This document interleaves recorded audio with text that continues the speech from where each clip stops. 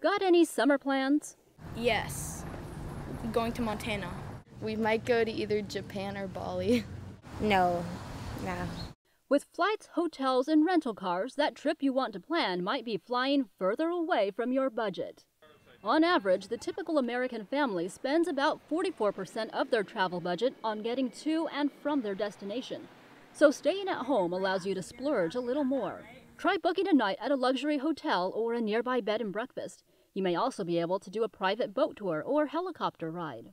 Explore your hometown by going to attractions or museums in your city. Your local tourist office can be a goldmine for the latest happenings in the area, such as upcoming music or art festivals or wine tastings at vineyards. The tourist office will have details on free events as well. And staying at home is a great opportunity to explore an area of town that you're not familiar with.